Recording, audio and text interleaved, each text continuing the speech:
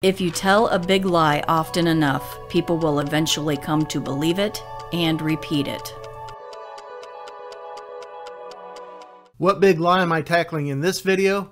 It's one of Satan's oldest lies, repackaged. Paul, to be absent of the body is to cease to exist. No, to be present with the Lord. This big lie, which James White says is from Paul, is told often, people are believing it, and people are repeating it.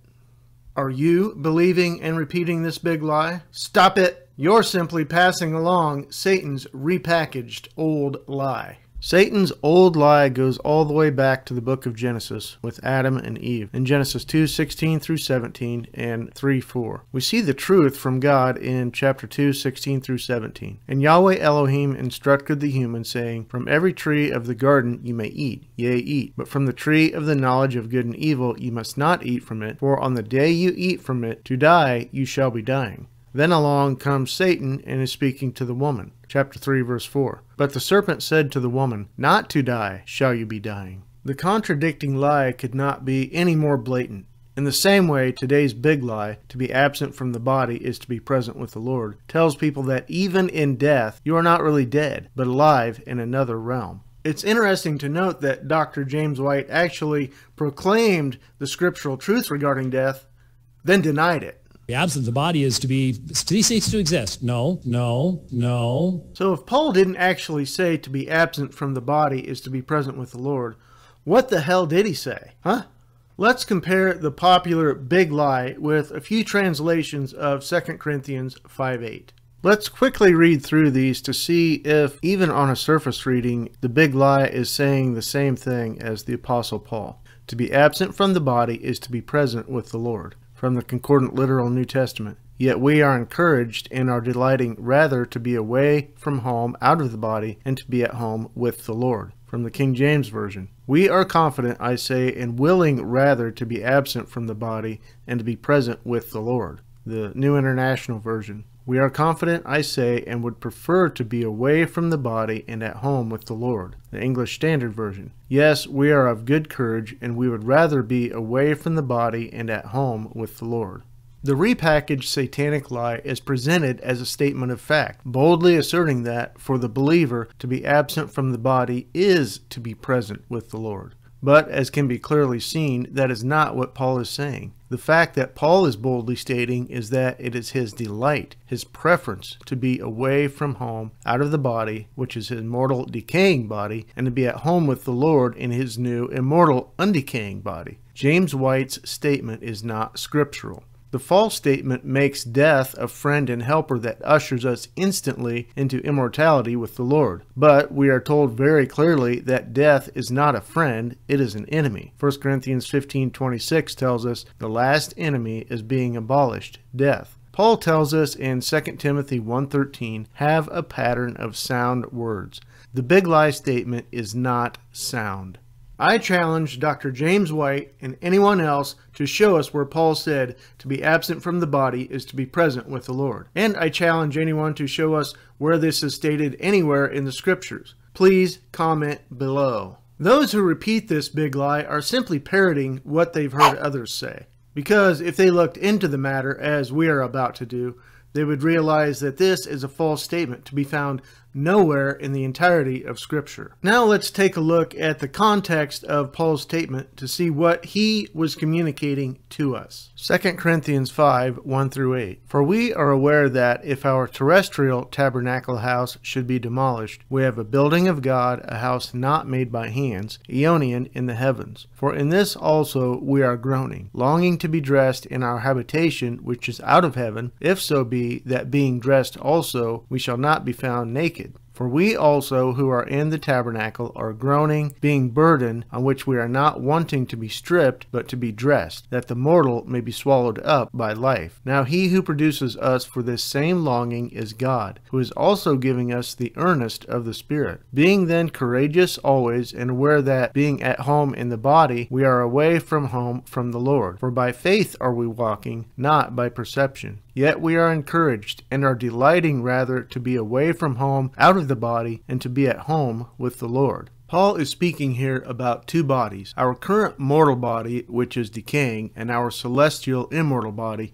which won't decay. Paul tells us what he does not want. He does not want to die. He, unlike James White, knew that death is our enemy. He does not want to be found naked, verse 3. He does not want to be stripped, verse 4. He wants to be dressed in his immortal body. Groaning and being burdened in this decaying body is better than being stripped naked in death. But there's something better than death or life in this mortal body, which is Paul's preference, his delight. He would rather be away from home, out of the body, and to be at home with the Lord. Paul's greatest desire in this passage is to go from this mortal body to the next immortal body with the Lord without the intervening death state. He longed to be dressed with his body, which is out of heaven. He wanted his mortal body to be instantly swallowed up by immortal life. And this was a legitimate desire of Paul's based on a great secret that was revealed to him. There will be a very blessed group of believers who will never die, but will be changed instantly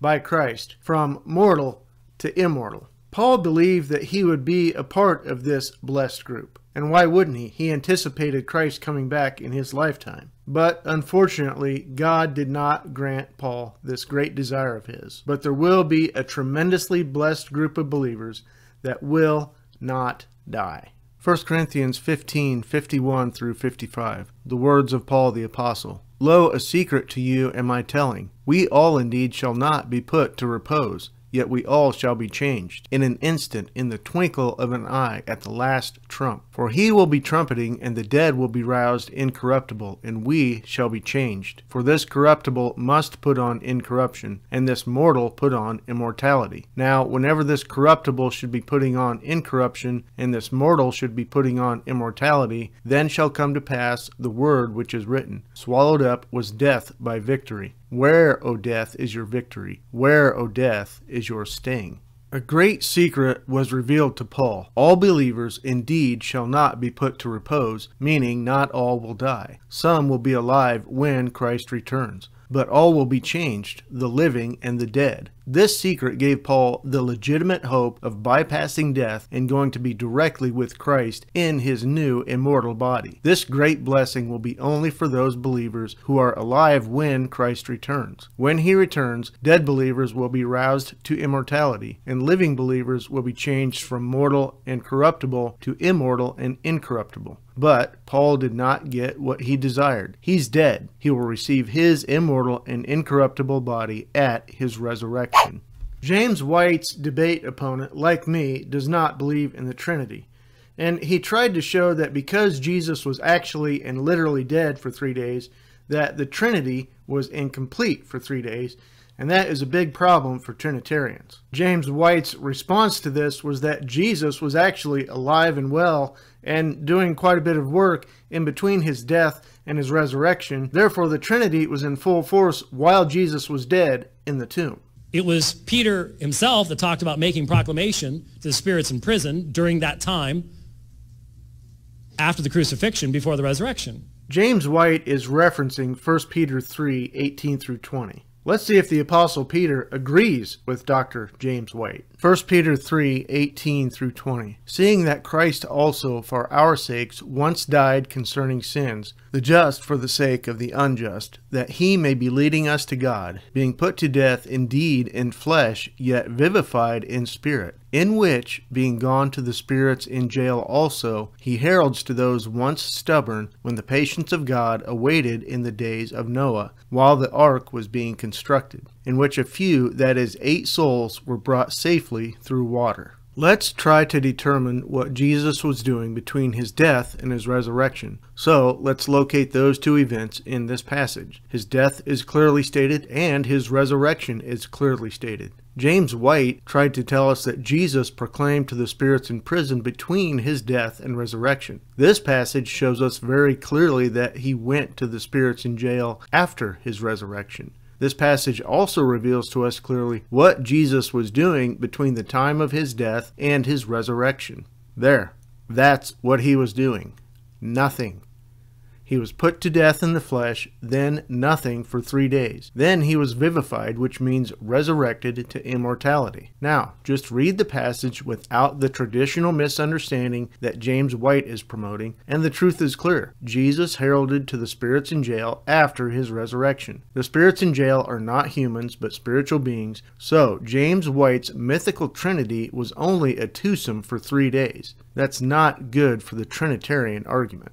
Believing that Jesus actually died and was dead, not living dead, is an essential fact that we must accept to realize the truth of our salvation and to be sealed with the Holy Spirit. 1 Corinthians 15, 1-4. Now I am making known to you, brethren, the evangel, or the good news, which I bring to you, which also you accepted, in which also you stand, through which also you are saved, if you are retaining what I said in bringing the evangel to you, outside and except you believe feignedly. For I give over to you among the first what also I accepted, that Christ died for our sins according to the Scriptures, and that he was entombed, and that he has been roused the 3rd day according to the Scriptures. Notice in verse 3 the truth that Paul accepted and that we must accept to realize our salvation. Christ died. And Christ was dead according to the scriptural truth of death, stated clearly in Ecclesiastes 9:5. The dead know nothing whatsoever. If Jesus was still alive while dead, he would know everything he knew while he was alive, and there would have been no need for him to be roused by his Father. He would have simply re-entered his dead body and carried on. Believing that the dead are literally dead is critical truth.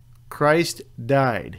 This big lie that death transports into another realm of life is not only applied to believers and to Jesus, but it is also applied to unbelievers, stating that at the moment of their death, they go to hell where their punishment begins. Peter himself said God knows how to keep under punishment the wicked for the day of judgment, so if they cease to exist, they can't be under punishment. In this clip, Dr. James White is referring to 2 Peter 2:9. The Apostle Peter contradicted what James White said previously. Let's see if Peter will agree with this statement of Dr. James White. 2 Peter 2, 4-9. For if God spares not sinning messengers or angels, but thrusting them into the gloomy caverns of Tartarus, gives them up to be kept for chastening, judging, and spares not the ancient world, but guards Noah, an eighth, a herald of righteousness, bringing a deluge on the world of the irreverent, and condemns the cities of Sodom and Gomorrah, reducing them to cinders by an overthrow, having placed them as an example for those about to be irreverent, and rescues the just man Lot, harried by the behavior of the dissolute in their wantonness.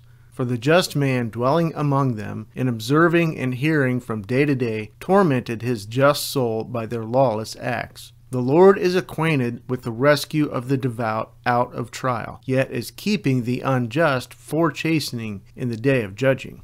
God has two methods for keeping until the day of judging. For the sinning messengers who do not die, they are held alive in the gloomy caverns of Tartarus. But the unjust dead, like those who died in the flood and in Sodom and Gomorrah, they are kept in death until the day of judging. This will occur at the great white throne when, according to Revelation 20:13, they will no longer be held when the sea gives up the dead in it and death and the unseen give up the dead in them. Jesus also referred to this in John 5:29 as a resurrection of judging. No one is experiencing punishment while they are dead, before they are judged, because, according to Ecclesiastes 9:5, the dead know nothing whatsoever. A judged and punished person would definitely know something. The fact that the dead are the dead and not the living dead is perfectly fine with me.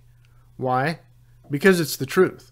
I hope that you are not comfortable believing myths and lies. It may be a great shock to you to realize that your dead loved ones are not playing checkers with Jesus in heaven. It's okay. They will live again. You will be with them again by the love, mercy, and power of our God. The sad fact is that we are all dying because of Adam. But the glorious and encouraging truth is that we will all be vivified, made immortal and incorruptible, because of Christ our Savior. Death is an enemy of all humanity, an enemy that Jesus will render completely inoperative in all three of its aspects: the dying process, the death event, and the death state.